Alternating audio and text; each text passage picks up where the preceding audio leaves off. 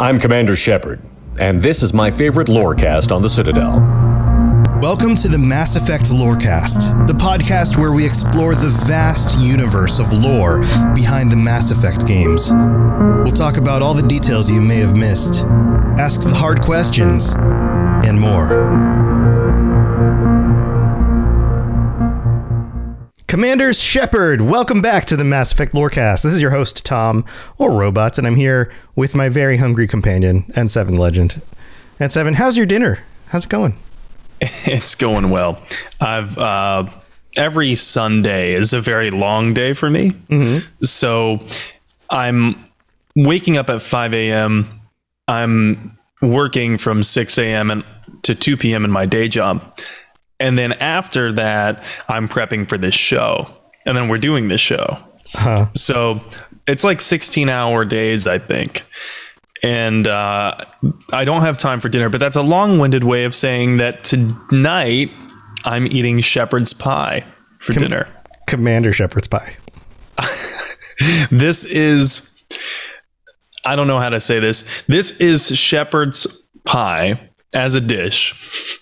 I'm not making a euphemism. Does it taste like Commander Shepard?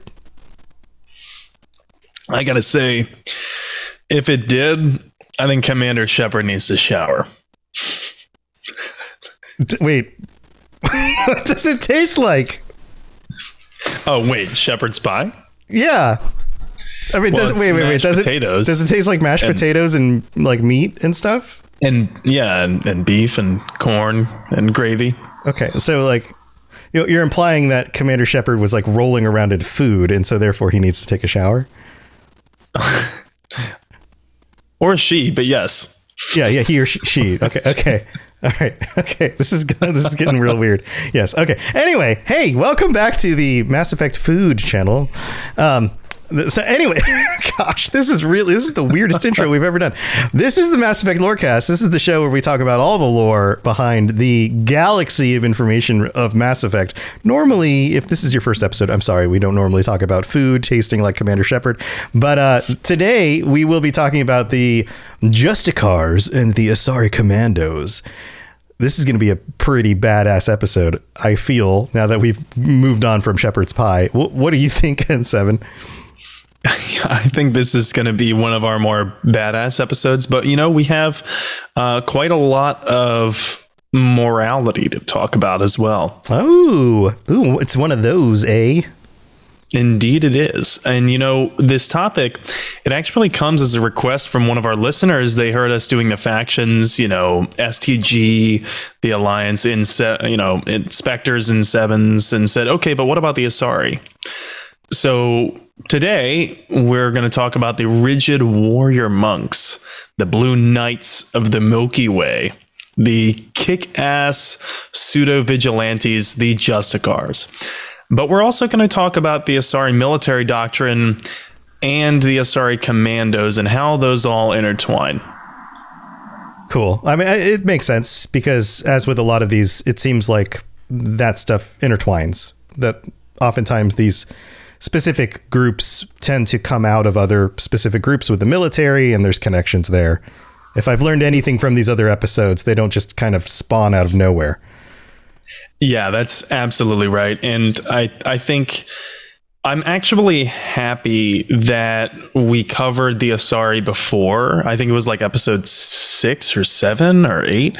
I can't remember which one, but I'm happy that we did before because a lot of this stuff is cumulative. I was just talking with a couple of our listeners and a couple of my friends in chat before this episode, and so much of what we're about to talk about is cumulative that we laid the foundation of understanding weeks and weeks and weeks ago, months ago at this point. Like half a year ago. Almost a year ago. yeah, like a long time ago. Yeah. Okay, cool. So, and speaking of old traditions dying hard, I have a motto for the Justicars as well. It's a quote: "The eternal difference between right and wrong does not fluctuate. It is immutable." That's a quote from Patrick Henry. I chose it because the Justicars are as rigid as the day is long. And although I support some of Patrick Henry's ideas, that one is like very rigid. that one doesn't really account for a lot of life circumstances. And bonus one, if you don't want to be lonely, don't try to be right. Which it does seem like the Justicars are rather lonely. And they are always trying to do what's right. Yeah. Okay. Yeah. I feel like some of my Mass Effect playthroughs have kind of resonated with that a little bit.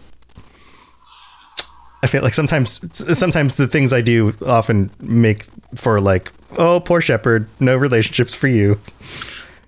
I totally get that. I just had like my first Mass Effect 3 celibate playthrough last playthrough, and I was trying to romance Tally, but spoiler alert, but ultimately I couldn't bring my Shepard to lie and cover up the truth to the entire migrant fleet, just to save what? To save her ego? Right. To save her family's loyalty, like her family's name? Like, sorry, I'm not going to do that. That's wrong.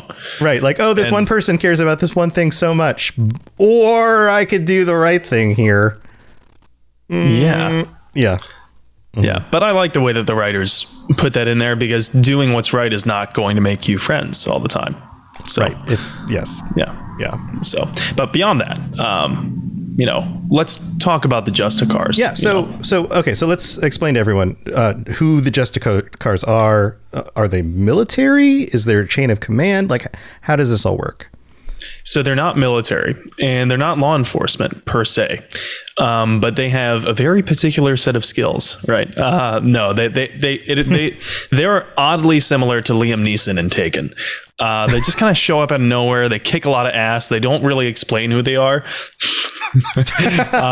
Okay. No, they have a singular mission. Yeah, they do have a singular mission, and that's to right wrongs. They are incredibly skilled in combat and have advanced biotics. And what's more is they are incredibly knowledgeable. They are a group of warrior monks who wander Asari space, righting wrongs. So like that Jedi. Righting wrongs thing. They're Jedi. Yeah, they're like Jedi, but dicks. They're like dick. Well, I mean, a lot of Jedi were kind of dicks. They kind of were. They kind of were. The Jedi didn't deal in absolutes, right? That was the one thing. Well, you go back to the prequel trilogy, and they say they didn't. Like, the statement, Jedi don't deal in absolutes, is itself an absolute. That's fair. That's very fair. Do you guys not realize the irony in this statement? Come on.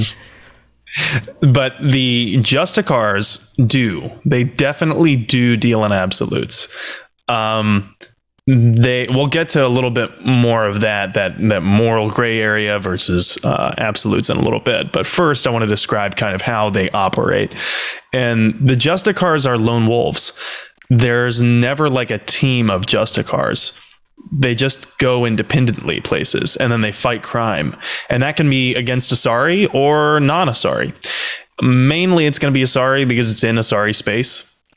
So, but, and, any Asari who enters the ranks of the Justicar, this is from the Codex, any Asari who enters the ranks of the Justicars has already spent centuries in a combination of criminal investigation, military intel, and combat experience. So the collective body, quote, the collective body of Justicar knowledge exceeds even that of Spectres. That's how, smart these Justicars are. That's intense. That they know so much about the galaxy and the power spheres and who controls what and what can work against this opponent in this type of scenario. They can MacGyver their way out of any situation, I'm guessing. So yeah, it's pretty intense. They're described as being, we just said, are they Paragon or Renegade, basically. Mm-hmm. Well, their methods range from, according to the Codex, their methods range from subtle where possible to brutal where necessary. So it's like a range of neutral to Renegade. Okay. But not totally Renegade, because they're more like the ultimate lawful neutral. Right. Okay. So I know that you've played a lot of D&D. Sure. Yeah. And I think a lot of our listeners probably have as well. But maybe you can explain what lawful neutral is. Yeah. So if you have a grid, right, and on the axis you've got like up and down and left and right, and up and down, like at the top of the grid is good, and at the bottom of the grid is evil, and then in the middle is neutral. Right. So if you're at the top, you're good. You do things for morally good reasons. And at the bottom, you do things for like evil reasons. Like you want the world to burn. Right. And then on the left side of the grid is lawful, which means you follow the rules. And on the right side is chaos. And then in the middle is, again, like neutral. So to the left, you would be lawful. I follow the rules. To the right, you kind of want the world to burn. Like you just do what you want regardless of what the rules say, but not necessarily want the world to burn. You can't use that phrase twice to mean two things. So for example, if you're at the top, the left side of the grid, you would be lawful good, which means that you do things for what you think are the right reasons and you follow the rules. But you could also do things for what you think are the right reasons and do them chaotically, which would be the top right side of the grid. Make sense? So in D&D, oftentimes you would describe a character based on where they are placed in this grid. Somebody in the very center of the grid would be just kind of totally neutral. They don't choose to be either good or evil. They don't choose to be either lawful or chaotic. They simply do what they want because that's what they want, with no regard to any system at all. And so they fit on this grid in different places. So what you're talking about is them being, say that again? Lawful neutral. Lawful neutral. So they would be lawful, so they'd be on the left side of the grid, but then they're not good or evil. They'd be in the middle. So they'd be the far left side in the middle. Yeah, exactly. So they're really not, it's more about just and unjust, not about right and wrong, per se.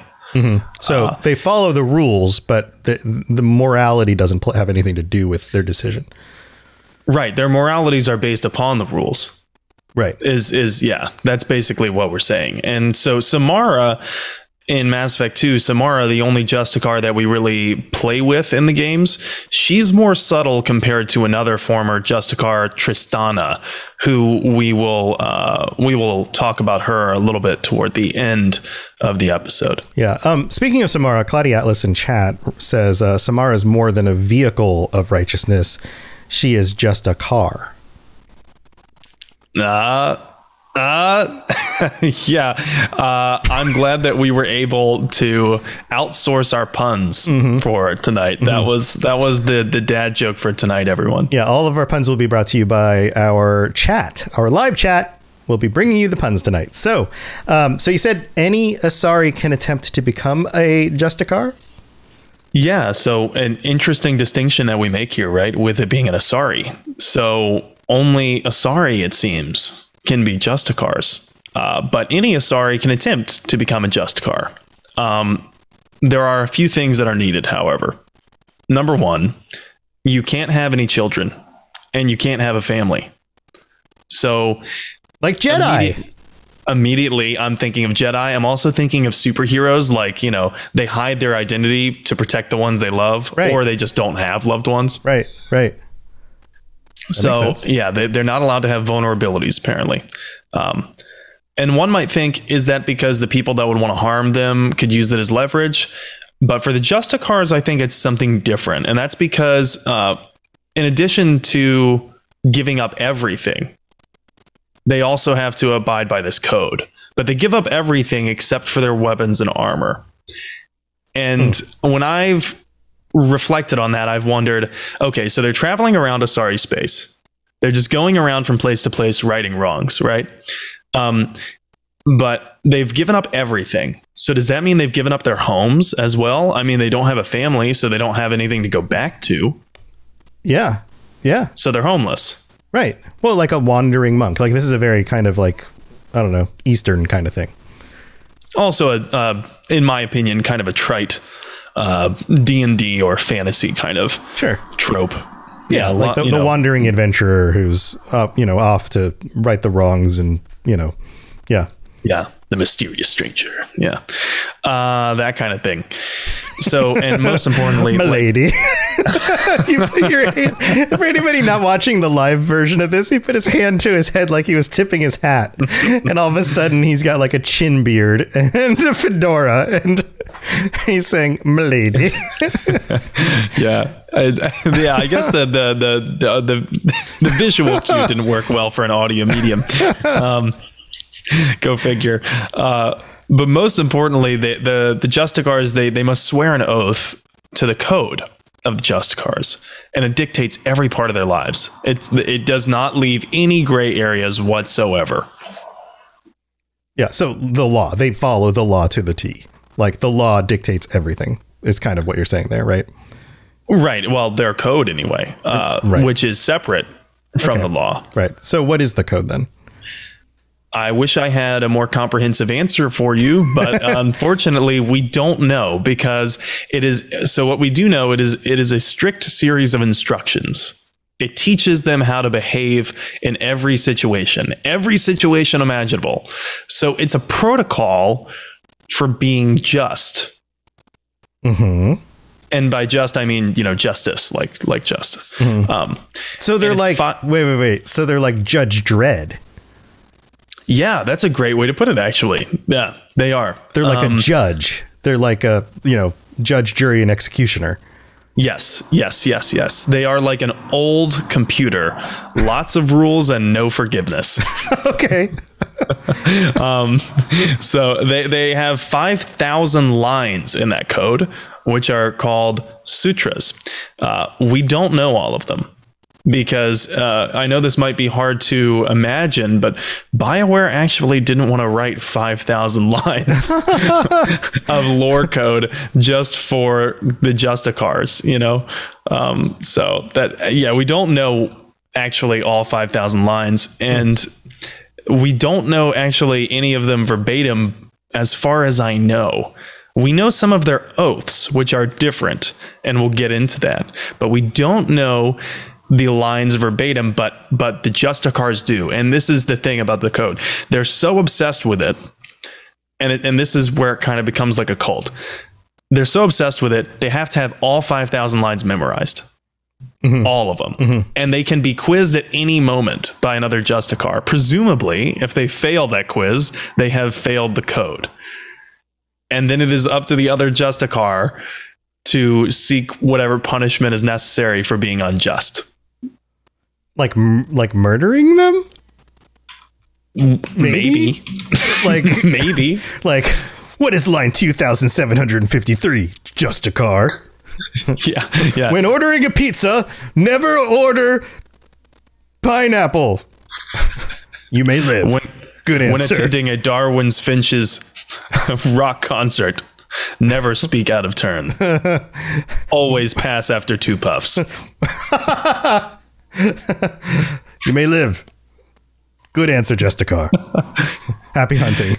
Or whatever. Right. This is how rigid they are. And it's hard not to, imagine them like computers, right? Because of how rigid they are. And they're almost as rigid as Legion. But this is how rigid basically they are. A computer. I mean, yeah. It's a series of protocols. They literally call it the code. Yeah. Computer code. Yeah. Totally. Yeah. I see where you're going there. Yeah. So this is how rigid they are. For example, let's say that there's a group of innocent people. For argument's sake, a bus full of high school age children who are being attacked by monsters. The Justicar code would say we need to go and help them, right? And the Justicar will defend an innocent. Mm-hmm. But let's say that during the course of the defense and killing the monsters, the Justicar learns that a few of those high schoolers are drug dealers. Sorry, guess who's getting killed? Right. Or the monsters are worshipped as like religious, like figures. Right. Like cows in India or something like that. And it's like, oh, sorry. Yeah. Can't touch these. They'll defend the innocents, and then they will like prosecute the innocents if they are not innocent. Right. Right. Yeah. Okay. So how did this begin? How did the Justicar how did this whole thing start? We don't really know, to be honest. They're not really. There's no specifics anyway. So the next part is going to be a little bit of speculation. Because they are the monastic order, we're going to take a couple things that we all already know. They are a monastic order, meaning they are an order of monks, basically. Because they're an order of monks, and because they're required to know this code by heart, my best guess is that there was one highly trained Asari commando or badass or general, awesome person who adopted a very strict ideology. And this was just their worldview. And then that separated them from a larger group. So they went off and formed their own new group. And then they trained others in their code, in their way. And so you can see where we're going with this. So they're creating their own order. Right. This, by the way, this is how many world religions or philosophies start, is that somebody breaks from some tradition and does their own thing, and it becomes notable. And then other people want to learn it because they stand out from everyone else. So like Siddhartha Gautama, the original Buddha, did this and was like, no, I'm going to live my life differently. And the people were like, why? What are you doing? What, you're like, who is this weirdo? What are they doing? And he's like, I'm trying to cause no pain. And they're like, why? And he's like, because that's the right thing to do. And he lived such a different life that people became very curious about it. And then people were like, well, teach me how to do this. And then that turned into a whole thing. Confucius, a similar kind of thing. Jesus, very similar kind of thing. And this happens over and over and over again throughout world history, is that you have somebody who does something notably different. And then all of a sudden, given enough time, that becomes like memorialized and they become some sort of huge figure that an entire system grows out of, just like something like this. So yeah, that could be a very real theory for how something like this would come about. I also kind of thought, because of how militant they are, I thought about the Knights Templar. And that's actually, Samara likens herself to, and her order to, the Knights Errant of the medieval times on Earth, which is amazing, by the way, because we just said how the Justicars are equipped with an incredibly broad range of knowledge. And Samara's already aware of medieval history on Earth. Yeah. Enough to make that comparison to Shepard. So this is a lore friendly thing that she's saying. It's not like a writing device. Right. Yeah. Like, let me use something that you'll be familiar with from your own world, Shepard. This is how much smarter I am than you, Shepard. Right. Because I don't think Shepard knows anything about medieval history on Thessia. Oh, right. Yeah. Let me tell you about your own history from, 500 to 600 years ago. Yeah, that was essentially Samara dumbing it down for Shepard. Right. But yeah, and so there's the code, right? There's the 5,000 lines of code. But there are also these things called the Oaths of Subsummation. And they are the basic tenets that we learn from Samara about what it means to be a Justicar, protecting the innocent, punishing the guilty, and defending law and order as it currently is. And these are the oaths. They are basically all the values that the Justicars swear to do and uphold. And the really surprising part to me when I was researching this episode was that these oaths actually came after the Justicar order was created, after there were already Justicars around. And here's how we know this. The Codex says Justicars traveled alone because they didn't need much help. They were just so fucking awesome. They didn't need it. Okay. But that made them cocky, and that led to some issues. So, quote, the Codex says, quote, the conflicts presented by such arrogance prompted the Justicar order to develop the Oaths of Subsummation. The effect of the oaths is conservative, ensuring that Justicars respect the existing distribution of Asari power, rather than staging a coup to rearrange society according to Justicar satisfaction. Nevertheless, the possibility of such an attack is a source of anxiety and counterintelligence among the Asari elite. So this tells us a lot about how the Asari or the Justicar order was, and then how it became. Because this, I would imagine, inside Justicar circles is kind of like a reformation type period. Like, there must have been some seriously renegade Justicars for this to become a thing, right? That they're like, oh, we gotta rope them in. Yeah. Interesting. Yep. And so that kind of also begs the question, because you asked, how did they come about? Well, why did they come about? Why did the Justicars become necessary in the first place? Maybe because, like we said in an earlier episode, Asari society progresses culturally very slowly, and it's inherently stable for that reason. There's not a lot of radical change left and right, authoritarian, libertarian. It was just very stable, so it's not prone to radical change, and that makes sense given their lengthy lifespans. They like to sit on their hands to address issues, right? It's not really pressing to them. But we know crime still exists. Nevertheless, crime has always existed in Asari space. So my question is, given their slow to adopt change culture, given they're in very stable culture, how long do court cases take? Yeah, hundreds of years, maybe. In our society, which, comparatively changes on a dime all the time, how long does it take to get into the actual courtroom when you've been charged with something? Oh, yeah. Months, years, sometimes. Yeah. Depending on what it is. Yeah, absolutely. Yeah. And so, the crime exists in Asari space, and now we have court cases that are perhaps, whereas they might take a year for us, they might take 10 years or 100 years for Asari. Decades, yeah. I would imagine the people who are being wronged are getting pretty pissed off waiting for that. Granted, it's not all that long to them, but it's still a lot of time.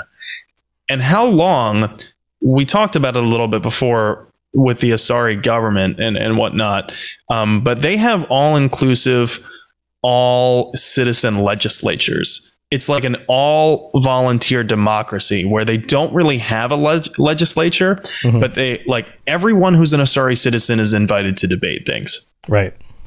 And sometimes those debates, I imagine, because it's so open-ended, it's like an electronic democracy. But those debates, oh my God, how long would those take? Oh, yeah. They probably go on forever. Forever. And yet there are some issues that don't really care about how long Asari lifespans are, like an asteroid coming to your planet. That's a pressing issue. I'm not sure a Justicar can fix that, but you get the point. There could be one or two potentially really bad people who are causing destruction very fast. Right. And can you imagine being part of like an HOA, like a homeowners association for Asari?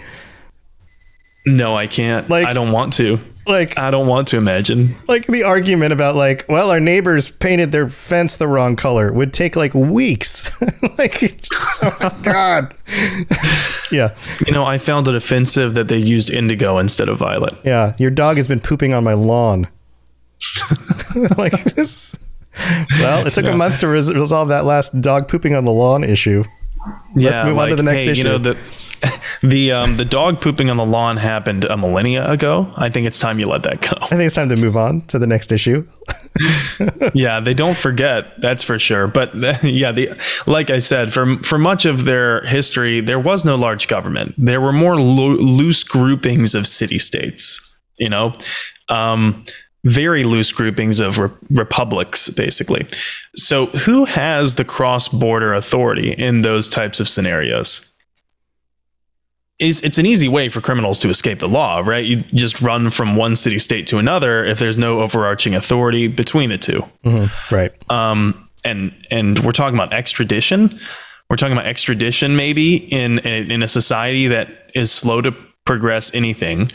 Normal court cases could take forever. Yeah. And extraditing a criminal, I don't even know how that would work. I don't think you ever want to get arrested for anything because you probably just sit in a cell waiting for anything to happen. Like the time it takes to even get to the court case is probably longer than the sentence for so many different kinds of things. Oh my God. Yeah. It's like the DMV everywhere. Yeah.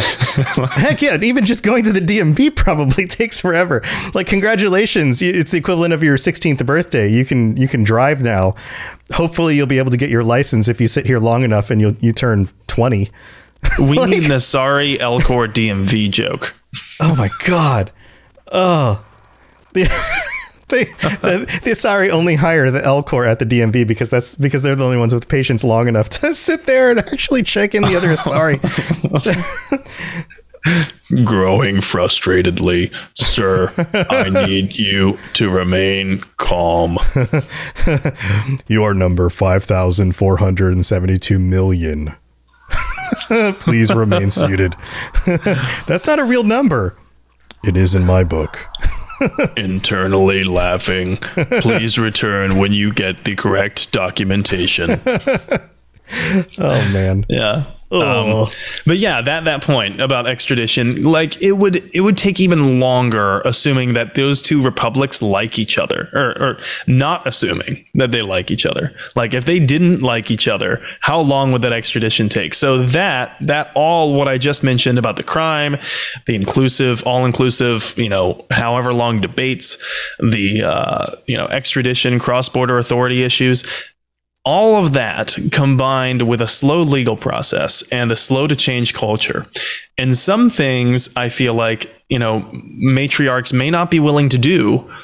And maybe this gap, this gridlock in progress and needing a quick judge, jury, and executioner created a need for a fast acting extrajudicial vigilante. That makes sense. It makes sense. Somebody who can be just out there just following up on what needs to happen in order to get stuff done. Right. It has long been criticized as the weakness of democracies that they cannot respond to crises fast enough. Right. And especially in a system like this, it sounds like this is the worst case version of that. The penultimate democracy. Yeah. Yeah. Yeah, so they would definitely need a more extreme, fast-acting extrajudicial group. Right, and a whole bunch of Judge Dredds just out there, taking people on. Right, and how much better for the existing democracies if the Judge Dredds just, happen to also swear to never stage a coup. Yeah, well. So, yeah. But they're also, the Justicars are more of a group of individuals than any organization. So maybe that's why they've also skated by, because they're a bunch of lone wolves who are bound by code, not hierarchy. They don't have a hierarchy. Mm-hmm. They don't get told what to do. They don't take orders. They just take orders from the code. Right. There's no fear of somebody organizing them and then using that power. Right. They can't be mobilized, not like a military. Right. So, and they're always going to uphold that common law, preserving existing governments. So they might strike against individual ne'er-do-wells or corrupt people within government, but they're never going to stage a revolt. Yeah. And probably they couldn't anyway, because there's not many Justicars to start with. There are so few, actually. So there's so few in the galaxy that people are genuinely shocked when they see one. Somewhat like specters. Why? I'm not surprised there are a few. I'm really not surprised there are a few, because like we just said, think about all of what it takes to become a Justicar. You got to not have kids, not have a family. You got to give up all of your stuff. Yeah. Can't have a home. You got to travel around constantly and just righting wrongs and living your life to the T on this 5,000 line protocol book, which you also have to memorize at all times. Right. And you have to follow the law. You can't just do what you want. Right. And if you do, maybe the law enforcement will look the other way. Maybe they won't. But the thing is, that just straight up does not sound like a good time. If I'm an Asari, yeah, and there's so many other lucrative things, big quality of life per paths that you can take, this almost sounds like a thankless public service job. Right. You have to be very, very driven by belief in this code. or with nothing else to live for. I think like someone searching for purpose, right, would probably be drawn to this, which is, maybe how Samara got there in the first place. We'll talk about that a little bit more when we do an episode all about Samara. But Samara is our main source for the knowledge about Justicars. She is the primary filter through which we gain the understanding of what Justicars are. As I mentioned earlier, there's also Tristana from Mass Effect Foundation, a former Justicar who had a thing with Zaid. They dated, but then Zaid ultimately broke it off, and Zaid described her as a stone cold bitch. Which you probably have to be a Justicar. And the interesting thing was, she was a former Justicar. So that means that you can leave the order. Yeah. Kind of surprising to me, because I would imagine that if you tried to leave that kind of order, they'd be like, you are no longer bound by the code. Yeah. You will die now. Right. Like code rule number 4,999. Those no longer bound by the code are no longer bound by life. Right. Right. We are not bound to honor your pursuit of life. Right. Yeah. And then there's Fora. Fora, we never meet in the games. We only know about Fora because of an email on Lessus. That's the planet where the monastery where the Arda'yakshi are taken in Mass Effect 3. And Fora apparently scared the shit out of the Arda'yakshi to get them to go with her willingly to that monastery. Like she scared them to the point where management of the monastery did not like her because she kept dropping off these traumatized Arda'yakshis like too scared. Man. But so what we know basically, we don't really know a lot of Justicars to begin with. So what we know is greatly limited by our lack of sources. Maybe not all Justicars are like Samara. Yeah, well, as with anything, if you only have one source of information, it kind of gets filtered through that one person's view rather than, an actual real interpretation of the thing, right? So, but yeah, it seems like a very limited group anyway. It's a very small, very elite group, and it's so small that there's some speculation that after the Reaper War, they might not even exist anymore. Yeah. Wow. Well, yeah, it'd be interesting to have the actual numbers. Like how many were they at their height? How many were there? Are they still around? All of that stuff. But we might have to wait to get more information about something like that. So we'll have to see. But you know what? We're at the middle of the show. We've got some patrons to thank and some other stuff to do real quick. So let's do that, and then we'll get back to the rest of the episode. Message coming in. Patching it through. I am sovereign, and this station is mine. I like the sound of that. All right, here we are in the middle of the episode, and we've got a few things to cover. First, we've got some new patrons, Meiji Moose, and we also have a brand new Shepherd tier patron, Hool the Fool. Hool, thanks for being awesome and signing up. And thank you to all of our Shepherd tier patrons, Hool the Fool, Apollo, and Pipe Man. Apollo upgraded this last month also. So 3 Shepherd tier patrons right now, 44 patrons altogether. Thank you everybody who takes the time to head over to patreon.com and check out all the different tiers and pick one that you guys like to help support the show.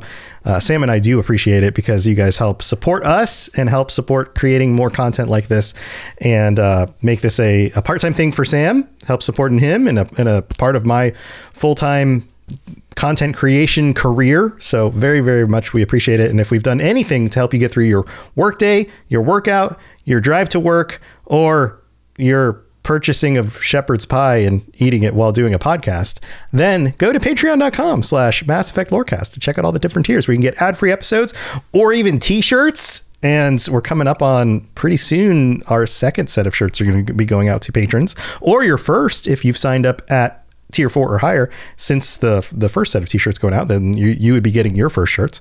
So go check that stuff out. It's all on the Patreon. And let's see, we've also have some new reviews to cover real quick.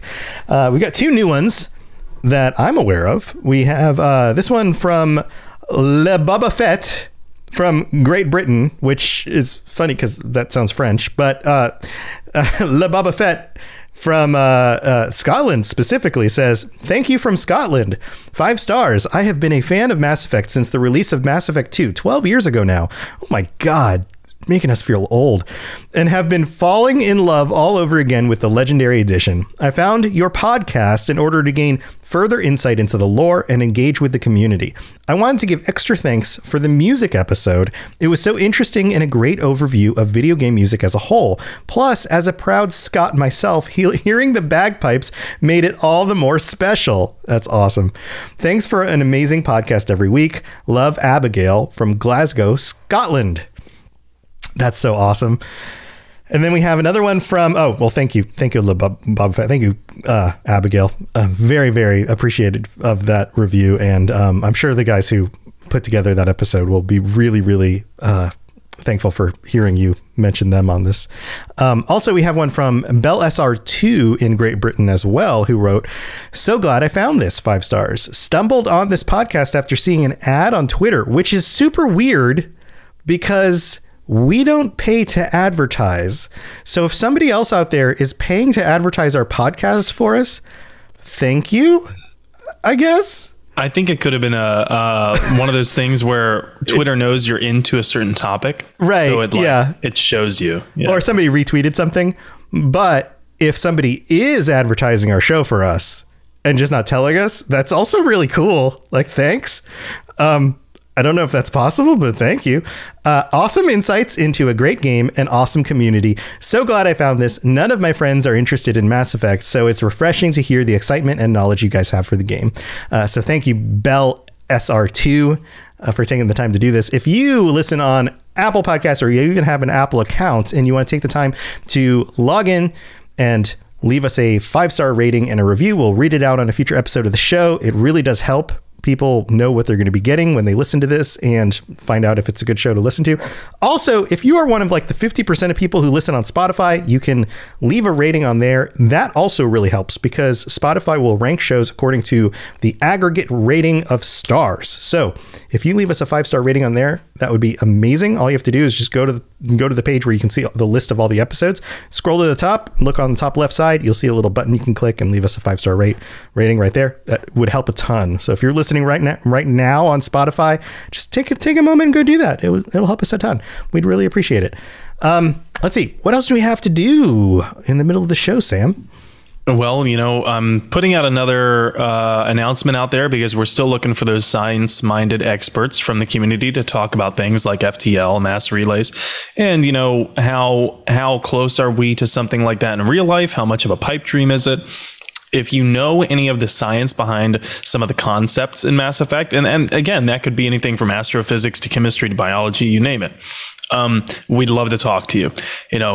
If you work in that field, or if you know someone who does, just reach out to us. Of course, we're on the Discord, the Robots Radio Discord, and the Mass Effect Lorecast channel.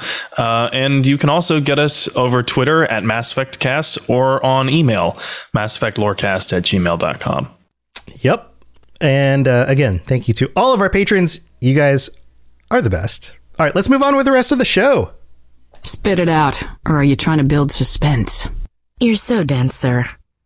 Obviously, I do not know as much about human relationships as I thought. All right, so there has to be some instances where the black and white thinking of the Justicars left gaps, or what happened if the law didn't line up with the code, right? Like, getting back to this whole code thing, did they just commit suicide from the dissonance? Like, what do you do? Like, what do they do when they're like, well, these two things don't match up and it's absolutely not clear. Like, we gave a weird example before where it was like innocent but guilty, and so guilty. But like, what about when things just like are absolutely at like a standstill, like a stagnant point, and they just don't know what to do? Right. Here on Earth, meaning the literal planetary body, and in reality, we know that life is full of shades of gray. It's not black and white. So there would naturally be some kind of issues that arise from viewing the world as black and white and wanting to uphold law, but also having your own set of laws. So a couple of points. Number one, there's a third oath of subsumation. The third oath is made for this gray area. And the Codex says it requiring a Justicar to swear loyalty that overrides the dictates of even the Justicar code. The third oath is usually involved in matters where even the black or white thinking of Justicars is forced to concede the existence of gray. This makes sense in the context of the collector threat, because Asari Justicars wanting to uphold Asari ways of life, Asari codes, protecting the innocent and whatnot, they're really only confined to Asari space. So the collectors wouldn't be a concern for the Justicar code normally. So it makes sense why Samara would then activate the third, or swear the third oath of subsumation to be under Shepard's command. But we know from Samara that if the Justicars are forced to do something wrong, aka something against their code, or something extremely dishonorable, they will kill their superior after leaving their service. After that allegiance ends, they'll kill him. So Shepard was kind of taking some risks there, huh? A little bit. Spicy recruitment, I would say. Yeah. That's quite the NDA, right? Yeah. And we also know from Samara that the Justicars prefer not to know the details that can make situations more gray. Right. Like, don't tell me the facts here. Just let me do my mission. Yeah. Right. Because it interferes with their code. If a guilty person has a redeeming quality, Samara doesn't want to know. Mm-hmm. Which, in my opinion, is really morally fucked up. Yeah, right? Yeah, absolutely. But then again, like you mentioned, it's not about the moral reasoning. It's the legal reasoning. They are prosecutors. Right. They're not defense attorneys. Right. They're prosecutors. They just want the prosecution. And I guess that was what clicked for me in my head when I was looking this up, is that they're not, like, Justicars are not necessarily good people. Right. Like, right. They're just agents of order and law. And like, if they're going this far as to not, like, they don't even want to consider extraneous circumstances, like, okay, yeah, he killed him, but you don't understand. Like, it was this whole big thing and it was self-defense, and, like, it doesn't matter. According to the law, this is the result. So therefore, I'm going to follow through with what happens. Right. Like, they don't care that Jean Valjean stole the loaf of bread because he was starving and needed to. Yeah. Right. And starving and needed to feed his family. They don't care. He broke the law. In this metaphor to Les Miserables, the Justicars are Javert. Right, right. Which I was immediately turned off by that when I first tried to read that book in school, because as soon as I realized that there was a main character who had the same name twice, I was like, this book is dumb. Jeans Valjeans. This is so stupid. I was like, Jean Valjean? Why would you name this character with the same name twice? This author must be stupid. And I put it down. Brother to George Valjorts. Caprice Val Caprice. I was like, what is this? This can't be a good book. Yeah. So yeah, like I said, it's just morally so fucked up to not, like, I don't really care about the truth. The truth is going to get in my way. Mm-hmm. It's going to get in my way. It's not the truth. Like, it's information that doesn't change the result of the legal situation. But I mean, like, if you're looking at someone as a whole, you know what I mean? Like, if you want the truth about who they are as a whole, right, before judging them. Right. But according to the law, that's not going to change like, in a courtroom, like, if, for example, if I was to steal a loaf of bread, using the Jean Valjean example, right? And the law says, if you get caught stealing a loaf of bread, you will be fined $50, right? It doesn't matter if I stole the loaf of bread from you, it doesn't matter in the eyes of the judge if I petition the judge and say, yes, but my family was starving, and I've been a good member of society, and I've donated this much money to legal, like, causes and to the church. And whatever. You could get a lighter sentence, right? Maybe, but I still broke the law, so therefore I will be paying the price for the thing, right? Yeah. But for Justicars, it doesn't seem like the sentence is you could be fined up to $500. It's always $500. But maybe that's the way. But maybe that's the way their legal system is. Maybe there is no wiggle room. Yeah. Maybe there is no lighter sentence for good behavior or something like that. Maybe there is simply you get caught doing X, the punishment is Y, regardless. Wiggle room, the tale of the forbidden Justicar. Yeah, maybe there's no variance. Maybe it's just simply you get caught doing X crime, you pay this price, and that's it. Like you speed 10 miles over the speed limit, and this is what you get paid. There's no like, well, the cop's going to let you off this time. Right. It doesn't matter. You did X, you're punished Y. Right. Yeah. Like it doesn't matter that like, oh, his wife was in the passenger seat and needed to get to the emergency room. Like, no, you're still paying the freaking fine. Like, that's just the way the law works. It's that rigid. That might be the case. It could be. It could very well be. It could also be because they filled that gap, like we talked about, that needed the fast judgment. Right. So there really was no time to debate. Right. Yeah. Yeah. So that could be the other reason why. And it seems like if they make an error, they're willing to own up to it anyway. Like the code would have them own up. So it's not like they're shirking their responsibility. I mean, maybe Tristana, being a former Justicar, is, because with how rogue and renegade she is, I think that's probably why she left the Justicar order. Mm-hmm. And the other point about what you mentioned about the committing suicide from the dissonance, the ritual suicide thing, that is not part of the code that we know of. Could be, but not that we know of. Because, you know, the committing suicide because you're so conflicted. Well, spoilers, big spoilers here. If you don't want the spoilers, don't listen for the next 30 seconds. But Samara's choice at the monastery is totally her choice. When in Mass Effect 3, you remember, if you are there to help Samara and the monastery, which is being attacked, and the Ardat Yakshi might get out. As we know, Samara's daughters are Ardat Yakshi. They are at that monastery, and they like the monastery is uninhabitable. The Reaper forces have taken it over, right?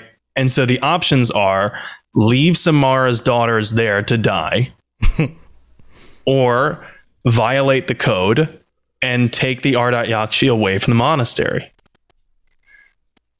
When given this option, Samara chooses, regardless of the outcome, because you can change the outcome a number of ways, but Samara chooses to put a gun to her head, and she's going to commit suicide. And that choice is not dictated by the code. That's something that she's doing because she can't bring herself to execute the code. Yeah, that's something that she's choosing. Because she's choosing the love of her daughters above the code. Right. It's her way out of the code. Yeah. So, but they're not willing to give up their autonomy all the time, right? Right. They're not. The code says to relinquish to authorities for 1 day if police question the motives and methods that the Justicar is using. So they can relinquish to those authorities for a day. And then after that point, if they're still, detained or imprisoned, they will fight their way out. So interesting, because it presumes the possibility of corrupt law enforcement, doesn't it? That the code would make that provision within it. Mm-hmm. Don't allow yourself to get imprisoned longer than a day. Yeah. Because maybe the person you're investigating is also the police chief. Right. So interesting there. And it brings up a good point, right? Because if we're talking about legitimacy in government, legitimacy in authority, where do you derive your authority from? Show me your badge, that kind of thing. Mm-hmm. Where does the legitimacy of Justicars come from? They're widely revered. We know this. They're made into somewhat of a myth. They're romanticized even for their prowess and their knowledge. They're almost, like I said, mythic. But where does that legitimacy actually come from? There's no legal document. There's no Magna Carta enshrining the authority and legitimacy of the Justicars. They're just a cult who came about, and then they kicked enough ass that they became well known enough. Yeah, they're like culturally approved of or tolerated. Yeah, and I see a couple questions here in chat asking how Samara became a Justicar when she had 3 children. She became a Justicar after she had 3 children, and it was because those children were Ardat Yakshi. So she was able to basically say they are no longer my children. They are the inhabitants of the monastery, and they are under the monastery's guise now, or rule now. And what is that? Guardian. They are, she gave up conservatorship. Right. She gave up parental rights over them. Yeah. Right. And one of them, of course, spoilers, one of them, of course, didn't want to go to the monastery and then fled and became a captive. So she did become a Justicar to find Morinth and then bring her in. And also because she felt, I think, a level of guilt for the havoc that she had unintentionally released on the galaxy, because there was this psychopathic sex killer on the loose. That's right. Yeah. So yeah, there's that. And then, but about their authority, even law enforcement respect their authority. They're scared shitless by Samara. That's for sure. Mm-hmm. And that is apparently more culturally derived than legal. Because there's no apparent, I don't think there's any police regs that say let the Justicars do what they must. It's just kind of like we revere and respect you, as long as you're not like killing innocent people or who we think are innocent. We're not going to get in the way. Right. You do your thing, we'll do our thing, and we'll just kind of not get in each other's way. Yeah. Yeah.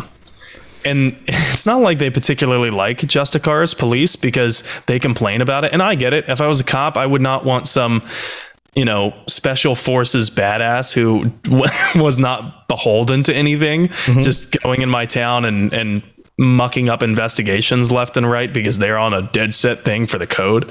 Like imagine a special forces badass who's a fanatical believer in some religion. Right. Yeah. You know what I like? That's terrifying, actually. Yeah. No. Yeah. That's. I'm sure there are people out there. It's not too far fetched, but yes, absolutely. Yeah. Actually, didn't Osama bin Laden receive special forces training at some point? Yeah. Yeah. That he would count as one. I don't know if that's a wise idea for us to equivocate Justicars to the world's most infamous terrorist, but. We went there anyway, because this is the Mass Effect Lorecast, and you heard it here first. Yeah, well, he was hunting down people outside of his culture, so that's different. People who he deemed were against his code. Against his code, but from outside of his own culture. Right. In this situation, they're not hunting down people outside their culture. They are stopping people within their culture from breaking the law. Oh, they're also hunting down criminals that are not Asari as well. But within their own cultural space. Asari space. Their own Asari space. So, yeah. Whereas if we were to equivocate this to our own world, Osama bin Laden was outstretching his own space and certainly attacking people in their own homes and countries and things. Certainly. So, but the black and white thing, it becomes dangerous. Yes. as you can see. Absolutely. Yeah. So, imagine law enforcement is scared, right? They're nervous because that's how lawful neutral the Justicars are. They're so lawful neutral and they're so high on the lawful scale that they genuinely don't care. They smell one hint of corruption within that police department and you're dead. Oh, yeah. Yeah. So, yes, absolutely. And yeah. And on top of that, they probably don't have a whole lot of tolerance for hey, you got this wrong. Your interpretation of this is incorrect. Let me explain this to you. If that's even legitimately what's going on, maybe they're just misinformed, sometimes misinformation happens, this legitimately isn't what it looked like. Not, they're not forgiving. Not hey, let me wiggle out of this, but no, for real, this looks bad, but it actually isn't when I give you all the facts, because sometimes that happens. So, okay. So at the beginning of the episode, we talked about the Asari Commandos also. So why don't we dig into that for a little bit right here at the end of the episode? Yeah. Yeah, we given what we talked about before, I think we needed to go into the Asari Commandos. You know, we talked about the STG, we talked about the Spectres, the N7s, you name it. So we definitely got to talk about the Asari Commandos. I will say that there's not a lot that we know about them. There's just not. I wish that we knew more about how the Asari Commandos trained. We do not. But you know how we said that the Asari had loose city-state governments for most of their history? Yeah. Well, no surprise. Their militaries also were kind of like that. Their militaries resembled a collection of tribal warrior bands with no national structure for a large part of their history. And so the Commandos are no exception. The Commandos are part of the Asari military. They are the best of the best in the military. And unlike Justicars, they're usually in their maiden stages. The Justicars have already, like, the Justicars are at that point in their lives because they've already acquired centuries of knowledge. Yeah. And now the Commandos are like the young bucks, right? They're in the maiden stages. So they're no exception. And unlike the Justicars, they've only spent about 20 to 30 years studying martial arts. Now, I say only. Because someone who studies 30 years of martial arts in our world... Right. Is a freaking badass. Like... Right. Is an expert. Yes. They're like Jackie Chan. They're like the dragon, dragon rank. Yeah. So... Absolutely. And these Asari Commandos, they specialize in guerrilla warfare. They specialize in hit and go type tactics. That sounds very STG, doesn't it? They hit, then they retreat. They hit, then they retreat. And interestingly enough, they don't fight in groups. They fight independently or in duos. Huh. So only in ones and twos. And I'm getting a theme here because both the Justicars and the Commandos apparently like to be alone. I'm wondering if this is part of that famous Asari arrogance that we've seen in the game.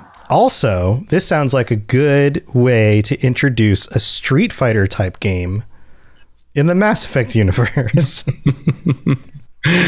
Yeah, Asari Commandos would make a pretty good Street Fighter. I'm going to pick the Asari Commando. I'm going to pick the Spectre. All right, let's go. Fight. One-on-one, though. One-on-one, they are the most feared warriors in the galaxy. No one wants to fight one-on-one. Not even Shepard, I imagine. And that is something we hear very often. Big surprise, some of the first Spectres were actually Asari Commandos. I mean, it kind of seems like they've been trained for it. And just like the Spectres, their records are sealed too, typically for 5,000 years. And interesting that the lore says typically, right? Because I guess it could be sooner if the Asari Commando in question wants to share their records. I guess. It's not exactly like the Asari are well known for sharing their secrets. So, yeah, typically 5,000 years. So the last time, on average, let's say that at the beginning of Mass Effect 1, an Asari Commando shared their records. The last time that happened was 3000 BC. Yeah, we were starting to build some pyramids back then. Yeah, that's fucking crazy. The Codex says that they're unbeatable, the Asari Commandos. And by the way, we're saying Commandos, but they've also been known by another name in the games, which is Asari Huntresses. Those are the same thing, Commandos and Huntresses. I guess the writers just switched up the verbiage at some point. But the Codex describes them as unbeatable, and they combine extremely deadly biotics with, quote, a dancer's grace. Oh. Yeah. So I love that. A quick note about biotics in the Asari military. It's so important.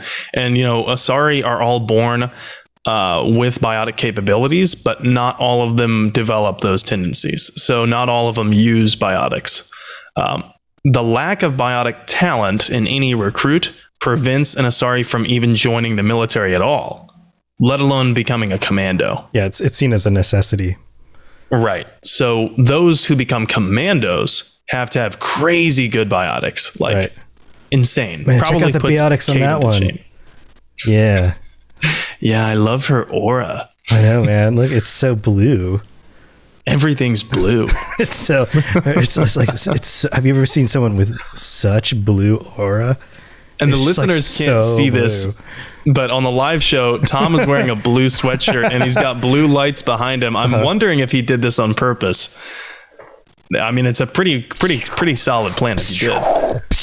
I'm shooting biotic bolts and stuff at people. That's the sound it makes. We're blasting their ear holes with our biotics. Yeah. And speaking of clothing, you ever wonder why there's no consistent outfit or armor for Asari Commandos? Because it seems like in Mass Effect 1, they're wearing one thing. Mass Effect 2, they're wearing another thing. They're just that fashion forward. It could be because this is actual lore. This is in the lore. Everyone in the Asari military is allowed to wear whatever they want. That's pretty cool. It's not very uniform, but no uniform. It could also be because some of them turn to mercenary work. So we know some of the commandos are in the Eclipse gang. We know some of the commandos end up being matriarch's bodyguards. So it's not like they're conscripted and they can't work for anyone else. It kind of seems like they become private military contractors. And and then they can wear whatever they want. Now the wiki says different. The wiki says that they all wear brown and green. But I swear I've seen some Asari Commandos in the games that are not wearing brown and green. So I'm going to differ from the wiki here. This is going to be the hill that I die on. Yeah, maybe we should have people send in pictures. Like, find how many different outfits can you find Asari Commandos wearing? So we know of some of the major operations from some of these other groups. What about the Asari Commandos? For as much as we hear about how intimidating and badass they are, we hear shockingly little about their operations, which could be because the writers didn't get to it, or it could be because their records are sealed, right? 5,000 years. I mean, humans haven't been on the world stage or the galactic stage for 5,000 years, so it might be a while. Even half of it. Right, yeah, so it might Not be even a quarter of it. Right. So it might be a long time before the humans get any word of any of this stuff. Oh yeah, long time in the future we can understand, oh yeah, that one thing that happened in Mass Effect 3, that was because of an Asari Commando. Right. Yeah, it's a great retroactive writing tool, I think. That's just fourth wall breaking, but some notable commandos we have seen. So some commandos that we have met over the games have been Shiala. You remember Shiala, the green one from Mass Effect 1 from the Thorian? The green one. The green one. Shiala, the green one. I always thought Shiala should be romanceable. Because she's like the black sheep of the Asari. She's green. How many of them are green? I think just her. Like, at all? Yeah, I think the skin tones range from blue and light blue to purple. Right. But I don't think anyone's green. Yeah. Like, now that you point it out, why is there only one green one? Well, that was because her skin was permanently changed after being absorbed by the Thorian. All right. I haven't thought about this. Huh. And I guess after Shepard took care of the Thorian on Mass Effect 1, her skin was like, it returned to its normal color for a little bit, but then it returned to green over the years after the Thorian was gone. Oh, that's so weird. And we know this when we meet back up with her in Mass Effect 2. So she's one. She was an Asari Commando. Obviously, she went rogue because she was in mercenary work. She was working for Benezia when Benezia was effectively working for Saren. So that was pretty rogue. And unlike the Justicars, it seems members of other races can indeed be Asari Commandos. We know this because Cora Harper in Mass Effect Andromeda doesn't let us forget that she trained with the Asari Commandos. She is incessant about it. And fun fact about Cora Harper, I'll put it this way. The elusive man's name is Jack Harper. Do you really think that's a coincidence? Yeah. No. So do humans have to train for 20 to 30 years? I don't think so. Cora's in her 20s. She's in her 12s. Well, technically 612. Yeah, that's my running. Frozen. If anybody who's listening to this says the first episode, that's my running joke that all of the characters in that game look like they're 12. But yeah. Oh yeah, yeah. They look disproportionate. Yes. Yeah. But Cora gets annoying as hell about that Asari Commando thing. She really does. She's like, "Did I ever tell you that I trained with the Asari Commandos?" Yes, you did, Cora. And I wonder how she afforded that kind of thing. Oh man, well, if only my dad was the head of a galactic terrorist organization with funds coming in from arms manufacturers. Yeah, that's a real pro-human there, buddy. Yeah, there's another one. There's another notable commando that we've all met, and something that I learned while I was researching for this episode: Arya T'Loak. Arya actually was a commando. And I didn't know this. I also didn't know how old Arya T'Loak is. She's over 1,000 years old. That's really old. Yeah, Carrie-Anne Moss has aged pretty well. Wow. Yeah, so we'll talk more about Arya when we get to her individual character episode. But yeah, that's pretty much the extent of what we know about the Commandos. Not a lot, but I did want to talk about them, and I felt like the Justicar episode was the right place to do it. Yeah, no, it fits in. That makes sense. So what are we going to cover next week? Next week, we are talking about the Andromeda Initiative. And I know our Andromeda fans who have been listening to this show have probably been waiting long enough for us to talk and dive in deep about an Andromeda topic. But we are going to be covering that faction, the Initiative, next week. Cool. Well, thanks everybody for tuning in. And I love all the comments from our live viewers. You guys are awesome. You have anything cool you want to share before we head out, Sam? Yeah, I'll try and keep it brief. So I'm streaming every Monday and Saturday. Got Sassy Shepherd Saturdays on going right now. So I'm doing my Renegade first FemShep playthrough. That's from 3 to 6 Pacific, 6 to 9 Eastern. And on Mondays, it's Miscellaneous Mondays. It's a rotating slew of games. Last week, I did MILF Rider Mondays. That's what I named my rider in Andromeda. Oh, he's a total catastrophe. But on every Monday, I send out a poll on Twitter of 2 games to choose from, and then I let my followers just decide which game I'm going to play. That's great. So I'm going to do that tomorrow as well. Haven't picked the options yet. So point is, streaming Saturday, Mondays, 3 to 6 Pacific, 6 to 9 Eastern.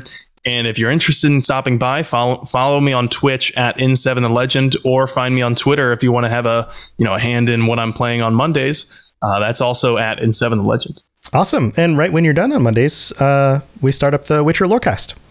So right when you're done with that, you can come over and hang out.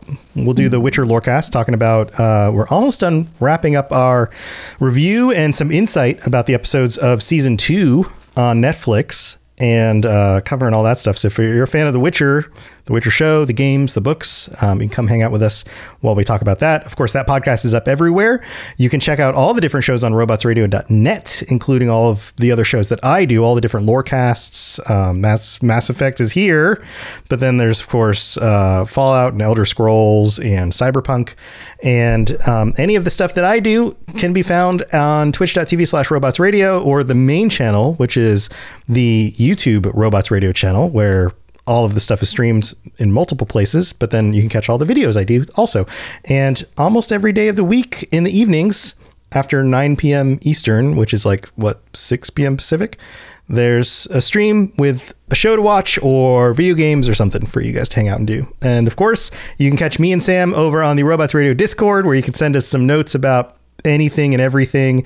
You can hang out with the community. You can join our Minecraft server and hang out with the community over there. You can play all sorts of different games. We play all the games that we have shows about. There's all sorts of fun stuff to do. And it's probably the nicest community on the internet, which is a breath of fresh air, because there's so many toxic people, and everybody who's part of our community is just awesome and helpful and, just pleasant to be around, which is kind of an amazing thing. So thank you all for being a part of our community and just for being awesome. Yeah, Two Girls One Ship says the Discord community is the best. So thanks for being here. You guys are the best. We'll be back next week. And until then, stay safe out there in the galaxy. And if you happen to, turn into a commando or Justicar or something, then, kick some ass or something. I don't know. See you guys later. Bye, everyone. Thanks for tuning into the Mass Effect Lorecast. We'd love to hear your opinion and thoughts on the lore of Mass Effect. Reach out to us on Twitter at Mass Effect Cast, or check out the Robots Radio Discord. Also, you can send us an email at masseffectlorecast@gmail.com.